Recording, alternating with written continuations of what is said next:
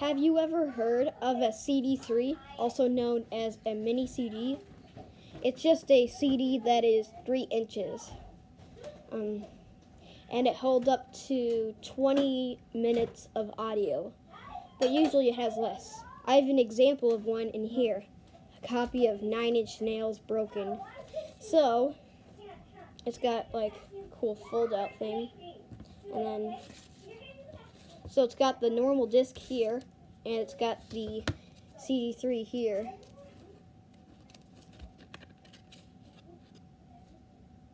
Yeah, it looks way smaller compared to, it's way smaller than a normal CD. Let's compare.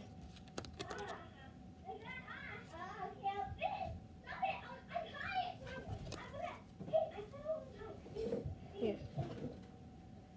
The hole is not any bigger, but on this one the hole is like clear here in the part, and it's like colored in this part here. So yeah, I just wanted to tell you about what a CD3 is. And just for information, a copy of this might be worth 20 to 40 bucks if you have it with the CD3.